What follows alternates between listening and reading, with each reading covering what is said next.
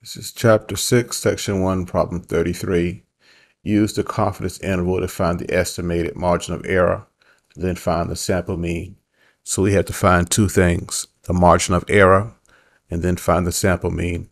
So to give us the confidence interval here, 3.8 to 6.4, our biologist reports that that's the confidence interval when estimating the mean height in centimeters of sample seedlings. So over here, the confidence interval is going to be the sample mean plus or minus the margin of error. The width of the confidence interval is equal to twice the margin of error. So I have my interval here is equal to twice the margin of error. Then I find the difference between them, and that gives me the width of the confidence interval. So twice the standard of error is equal to 2.6.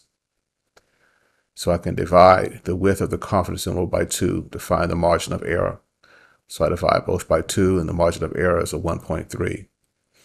So we found our margin of error. Now they say here they also find the sample mean. Okay, the sample mean, X bar, is the middle of the confidence interval here. So we can find it by adding the margin of error to the sample mean or subtracting the margin of error here. Okay. So if we subtract it here, we can see what the sample mean is going to be in this problem.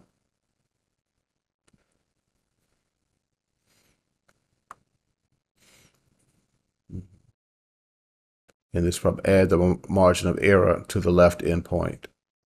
So we add the margin of error to the left endpoint, which is 3.8, and it tells us that the sample mean is 5.1. So we found our sample mean. We found our margin of error.